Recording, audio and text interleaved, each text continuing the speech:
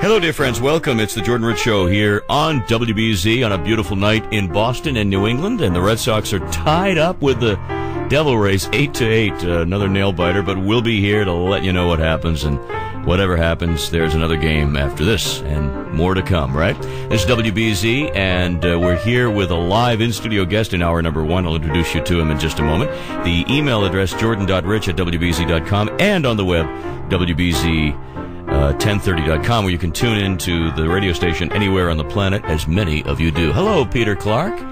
Peter the Great, we call him, producing the program. Alrighty, it's really neat that my guest is here because I really want to thank, and you should thank her too, your sister, the lovely Dolly from Quincy. And that's how sometimes these things work. A caller called up and she said, you got to talk to my brother, so here you are. Dolly, thank you very much. I know that at least one person's listening here. Oh, many, many, many more than Dolly. But Tom Cirignano is my guest. He's written a memoir called The Constant Outsider, Memoirs of a South Boston Mechanic. Love the book. I love meeting you finally. We've chatted by phone and email, and it's great to meet your son, Ken. Welcome to the show. Well, thank you so much for having me. Okay, first of all, South Boston is a remarkable place. It's now becoming fabled in movies. I mean, Hollywood shooting films in Southie. It's become sort of a legendary place. A lot of good stuff, and a lot of not so good stuff. Stories abound. But you're a product of that neighborhood, and I know you told me earlier, and I think you just told Lavelle that you're proud of that fact. Yeah, I spent a lot of interesting years over there, and I didn't realize how historic or interesting those decades were until they had long passed. The 70s and the 80s. Right. What about writing a memoir before we get into the story? And you and I are going to sort of compare notes about where we were in the 70s and the 60s. But what prompted you to do this? Well, that's a question everybody asks me. But it's just that once time goes by, you finally realize that maybe your life has not been as ordinary as you had imagined it all those years. Mm-hmm. And some of the stories that I would tell people, they would tell me, wow, you ought to write a book because that hasn't happened to many people. And, a lot of people haven't had as many close calls or interesting encounters. You've had quite a few of those, and we're going to get into that right now with Tom Cirignano. By the way, this book is certainly available online. It's an Amazon selection, and we'll tell you again, the best way to order it, but it's called The Constant Outsider. And the reason it's called The Constant Outsider is because you're in the midst of a rather tumultuous time in Southie, in Boston, in the Northeast, and you had a lot of temptations along the way. Let's face it. Yeah, I did. Well, first of all, I was the Italian kid in the Irish neighborhood, and had a kind of a hard time fitting in with the kids in my area when I was growing up. And then in Southie, of course, that was in Dorchester. Yeah, you started out in Dorchester. Started out in Dorchester, but even while I was living in Dorchester, I was constantly in South Boston. My dad had a gas station on East 3rd Street, a repair shop, so even when I was 8 years old, I was wearing some shabby old coveralls, rolled up around 4 inches or 6 inches, right, and working in a gas station when most kids were playing baseball and Little League, things like that. Well, that's one of the cool things about growing up in this environment, because when you have a gas station or you fix cars, everybody, sooner or later, everybody needs gas. Comes to the place, and we'll talk about some of these interesting characters. Yeah. But so your dad, had a pretty good business, worked hard. He did. He worked very hard. He started that business in 1947. Mm-hmm.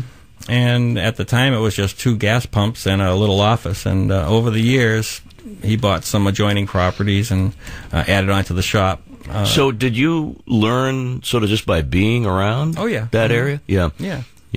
Because fixing cars, it seems to be the thing that you have to have a knack for it, I think. Well, it never came easy for me. I had a lot of cut knuckles and a lot of squashed fingers. Tom is originally from Dorchester. What parish?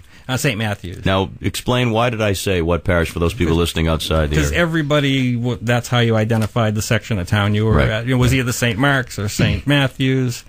And, we lived right across the street from St. Matthew's Church almost, and I could walk to school. Yeah. In fact, I liked St. Matthew's so much, I stayed an extra year. There you go.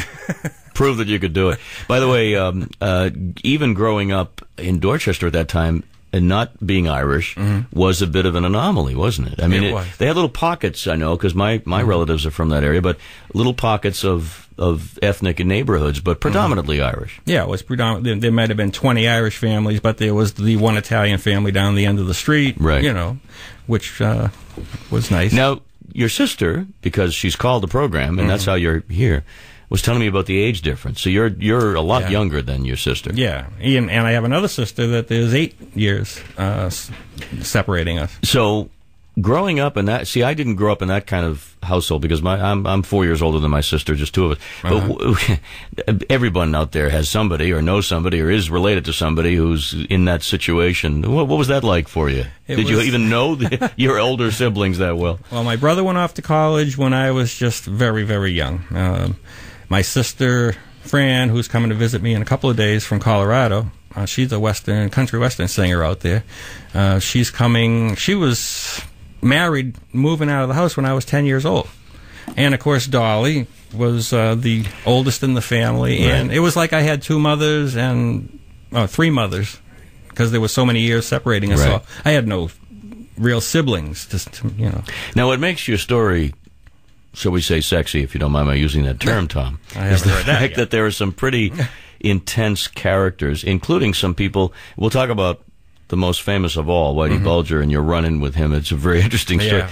But there are some people who are pretty tough, and this is give us a sense of the era now that it all starts. We're probably in the mid to late '60s when things start to cook a little bit for you. Well, you get a little older. For me, I was older, and I think it really started to take hold in the 70s and really got kind of out of hand in the 80s when drugs kind of took over the area and it was rampant.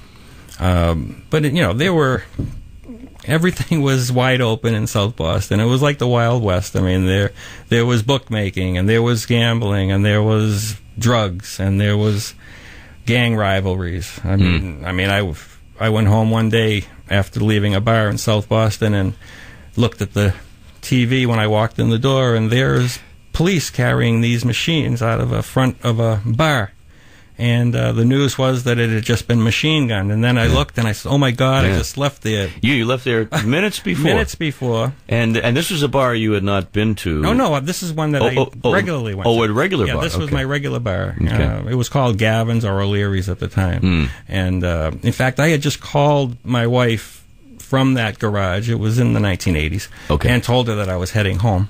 And that phone booth is riddled with machine gun bullets. Well, not to over dramatize, but when you look back, and there's all kinds of stories about you growing up in that area. Of course, you moved to was it Weymouth? I think I went to Braintree. Braintree, right? But you went to the South Shore. But not to over dramatize, but there really was a sense that people were living on the edge in a lot of ways. Not everyone, but you took a chance if you looked the wrong way at somebody or didn't cooperate, right? Yeah.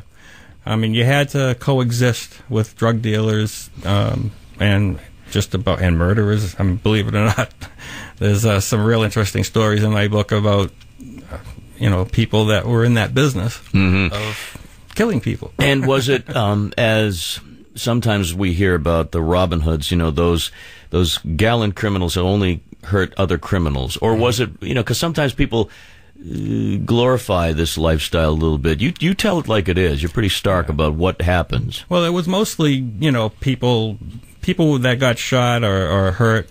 It was because that was the nature of their business. But then it kind of changed when the 80s came because drugs started to influence things.